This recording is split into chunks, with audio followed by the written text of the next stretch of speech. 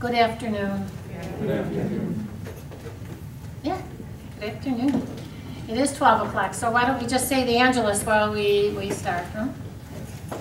The angel of the Lord declared unto Mary, and she conceived of the Holy Spirit. Hail Mary, full of grace, the Lord is with thee.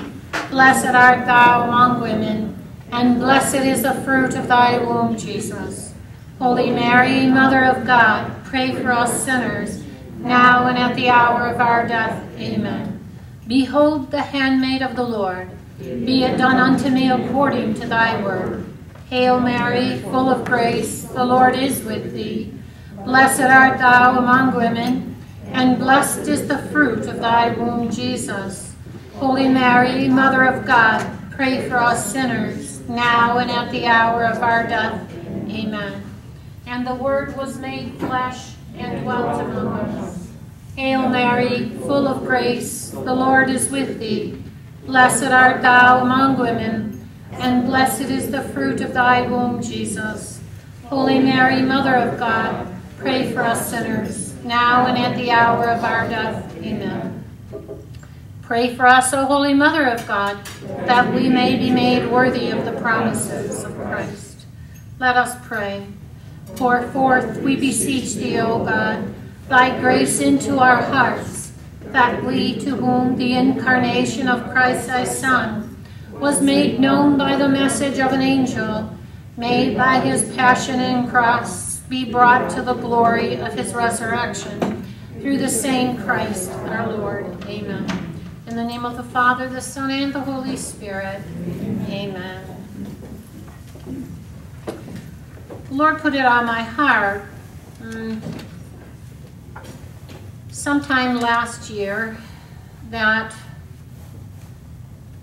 the greatest sorrow of his heart and Our Lady in our times is the massacre of the Holy Innocents by way of abortion and for the desecration of the human body. Those are pretty heavy things. The whole abortion issue, it pretty much speaks for itself. I'm in the second year of the Michigan Catholic Bible study, which has been a beautiful program.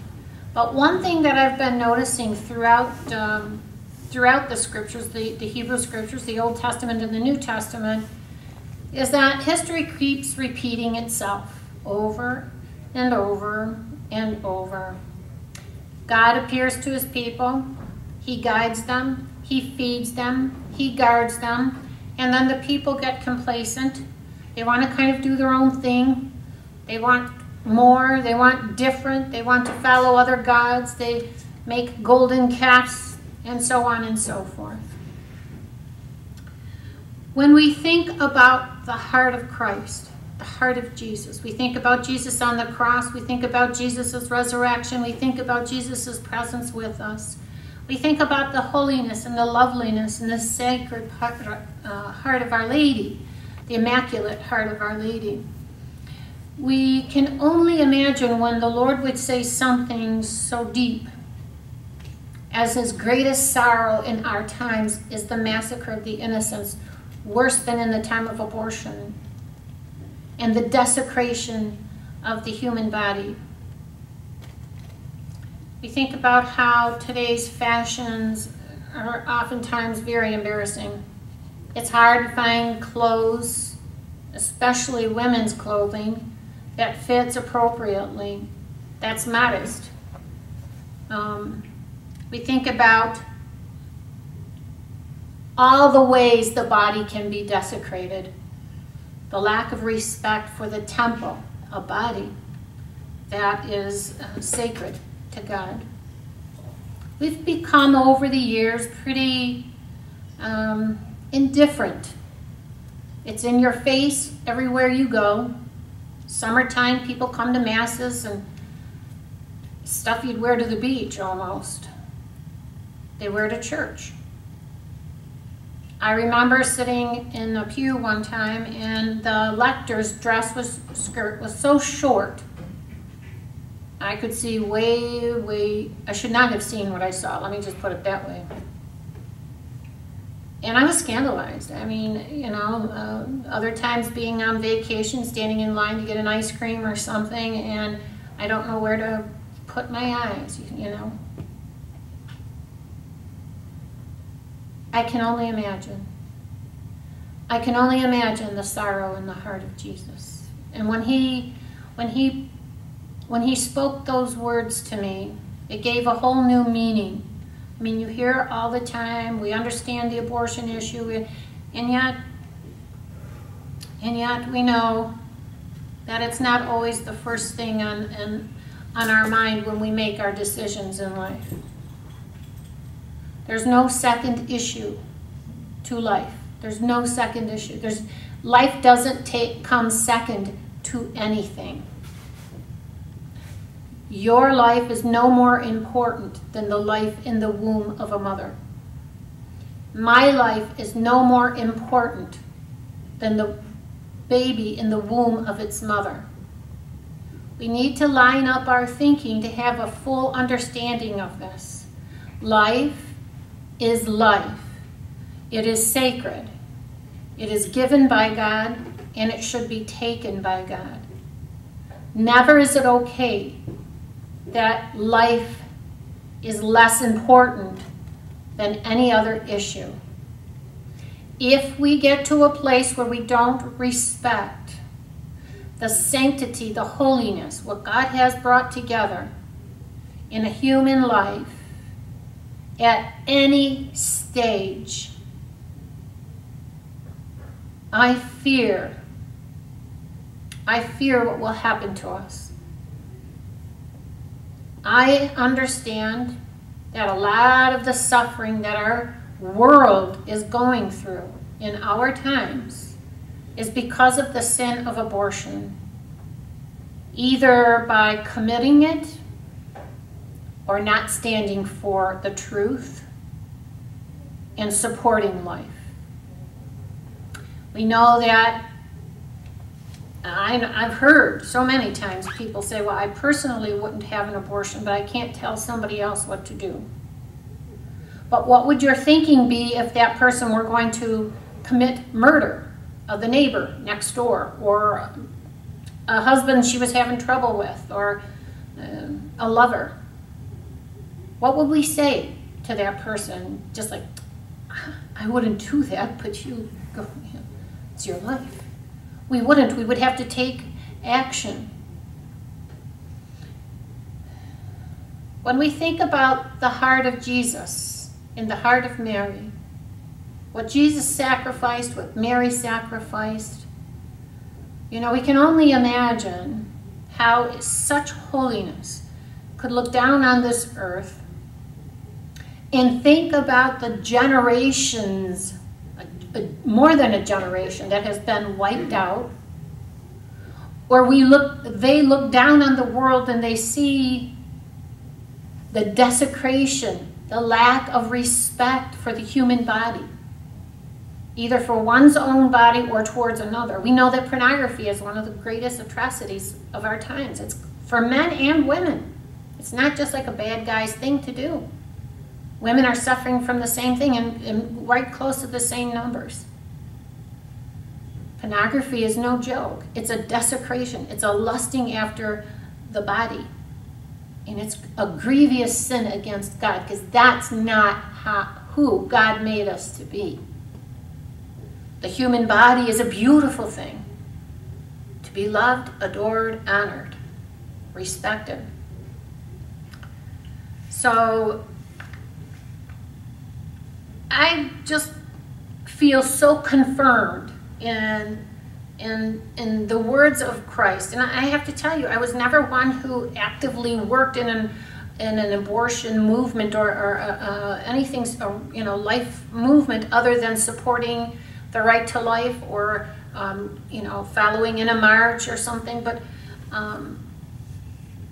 this is such an integral part of what our world needs to have understanding about, that if we don't get it, if it doesn't become a #1 issue in our life and in our decision making, there's going to be hell literally, to pay for. We are going to suffer. This is nothing. This is nothing compared to what's ahead in our times.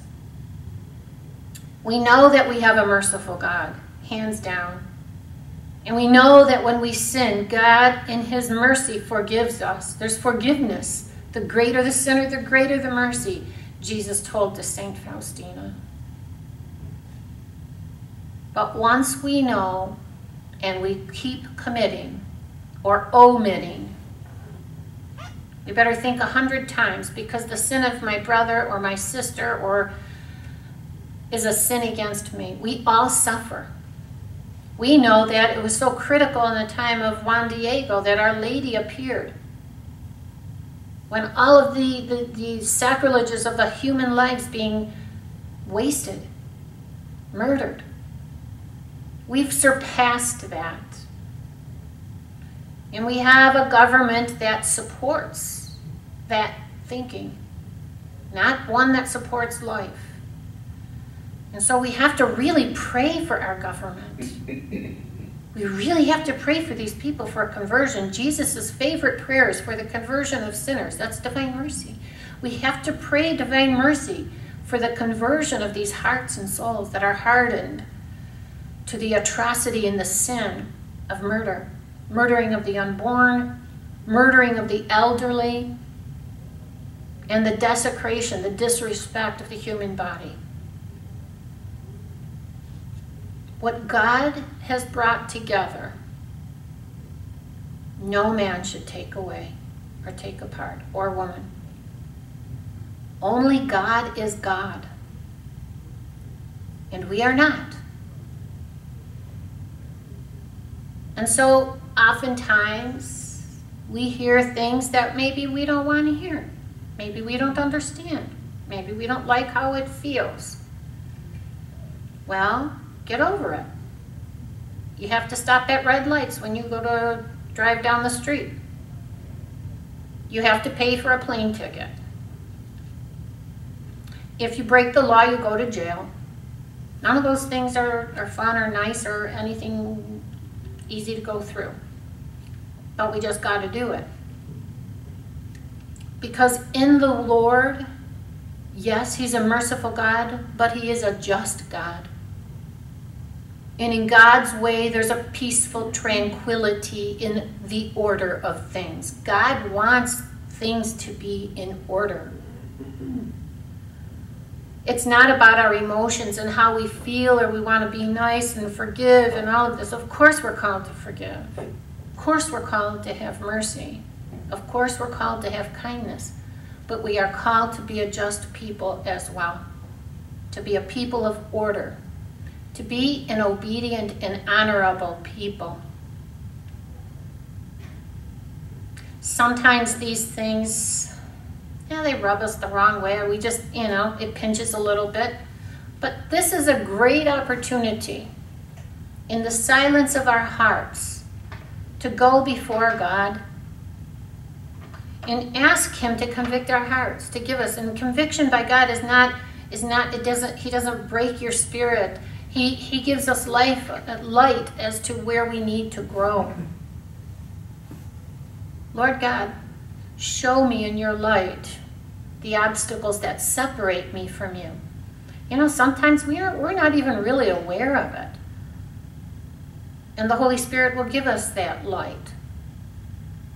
And even though there's forgiveness, there's got to be atonement. So we're going to suffer for the sins. And we feel the repercussions of the sin of this world. If you think, I don't know what I'm talking about, I do, but as I was browsing through this Marian Helperlow magazine that comes from Stockbridge, the Divine Mercy Shrine, Father Seraphim, God rest his soul, who passed away recently, he was the postulator, the vice postulator for the canonization of Saint Faustina, has written in this article how how St. Faustina, when she burned her first diary because of the temptation of the devil that she was going through and him tempting her to say, who do you think you are? You're trying to be a saint or whatever. And so in that fear, she burnt it. Spiritual director was away. Only that when he came back to make her rewrite it, when she rewrote it, and according to the directive, Father Sapachko, her director at that time, he told her to leave out the details, but he knew them. And in this article by Father Seraphim, he wrote that in the 1930s, now this is when St. Faustina was given the Chaplet of Divine Mercy, and this was on September 13th. She could see the just anger of God coming through this angel of death. He was coming to persecute Poland. He was coming to punish Poland. And the words that God gave her were the words of the Chaplet of Divine Mercy, to pray at that time, that she had seen that angel that was ready to chastise the world, as Poland mainly. And in her prayer, the Chaplet of Divine Mercy, it held back the arm of that angel from sending that punishment to Poland.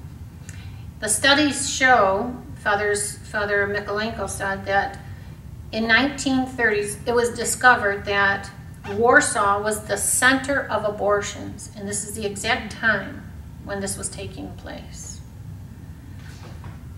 So we believe it to be the reason there was supposed to be this chastisement on the city. The Lord then helped her to understand the purpose of these sufferings that she was going through was to make reparation to the Heavenly Father for the sins of abortion. So it continues to say, Father Seraphim said, when Father Sapachko went through her diary, he asked her for the reason exactly of this chastisement. She said, for the massacre of the innocents, not yet born. It's the most grievous crime of all. Now, that's a canonized saint. Those were her words. So, again, as God comes to this world through this mission of mercy, he's enlightening his people. We want to know. Is that what we want to hear? No, we want to hear that it's something that we can easily fix and get it past us. That isn't the case. That's not the case. That's not where we're at in the world. This is what we're facing. And so we all have a responsibility. We all have a responsibility of receiving the sacraments, living a godly life, to be a people of honor and order and obedience to the church, to God, and to follow the way of the Lord. Thou shalt not kill. And to be people of honor. When we speak about the altar of suffering, we have set up a small altar over there. You'll see in the alcove of Divine Mercy before the Vilnius image. And what the Lord put on my heart for this Lent is for us, in the quiet of our hearts with God, to think about the things that we are really suffering with or struggling with. Maybe things that are obstacles that separate us in some way, even the slightest way, from God's love, from being perfect in God's love. You know, maybe it's an argument that you had with someone. Maybe it's a divorce that can't be changed. There's nothing you can do about it, whatever the case is. That separation, that hardship, those wounds. Maybe it's children that have left the church. Maybe it's just obstinate spirit that you can't just seem to work with. You just can't seem to get over. And need help from God, his supernatural grace, to help you to grow in that mercy, that kindness in your heart, to give you the fortitude that you need and the prudence to continue to press on in order and in light, and to live the right way, an honorable way. Maybe it's drinking. Maybe it's a bad mouth or gossip. Maybe it is porn. Maybe it's drugs. Maybe it's just nasty moods.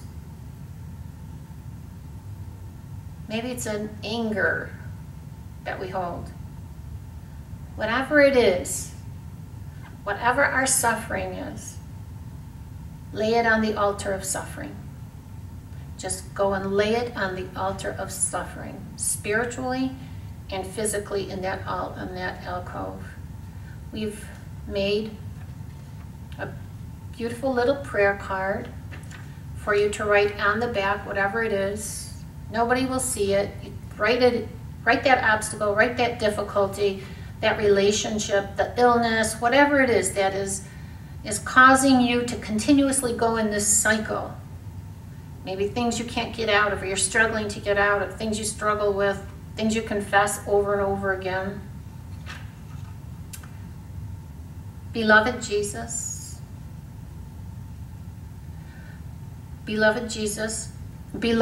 Jesus says, my beloved, I, Jesus Christ, the teacher, am with you. I have heard you crying out, and this is my reply. Quiet and be at peace. Place your fears, worries, anxieties, your sorrows, your sicknesses, your loneliness, brokenness at the altar of suffering and let go. Let me be God, Lord over all your concerns. Trust me. There is nothing to fear when we walk together. Only in darkness is there reason for fear. I am the light. Come to me and be comforted by my warmth. Be at peace. There is no sin or obstacle or vice that is bigger than God. God can do anything. And God loves the impossible. Sometimes when we try to fix things, we make them worse. You just kind of keep going, and just with all the best intentions, sometimes it just makes everything stinking worse. Give it up. Surrender it, put it on the altar of suffering, and let God be God. Let God deal with the situation. Come to me, my sons and daughters. Lay your anxieties at the altar of suffering. The path you travel, the sufferings you endure, the joys and the triumphs, all things I know. I knew them before you were conceived. Let my holy face be your constant encouragement. Listen to my call. Come. Come unto me. Come closer. Do not fear. My heart overflows with mercy and love for you. Jesus Christ. You'll find those messages in the book that I wrote, the messages of Jesus. I want to leave you just with this one thing. No matter what hardship you have, no matter what you've done, no matter what you've done, anything, there is nothing that God's mercy won't heal or can't heal. No matter what, God never gives up. We do, but He doesn't. Until you take your last breath, God will never give up. Jesus died for each one of us so that we may have life and we may have it in abundance. We are all called by God to be a light in this world. And sometimes, because of ignorance, stupidity, sin, whatever the case may be, we fall. Don't stop there. God wants nothing more. No matter what you've done, God wants nothing more than to restore you and get you back to the best possible place you could be. And believe me, I have seen the impossible, murderous situations, and have total, radical healing, conversion. So it ain't over yet.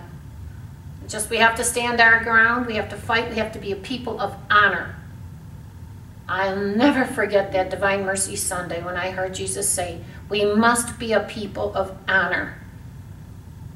So we give it our best shot. We receive the sacrament of reconciliation when we fall. God restores us. Yep, we're going to have to make reparation, just like anything else. Your kid breaks the neighbor's window with the baseball. It's not enough to say you're sorry. The right thing to do is replace that window. It's the way it is. And that's how it should be. And that's how it is with God, so to speak.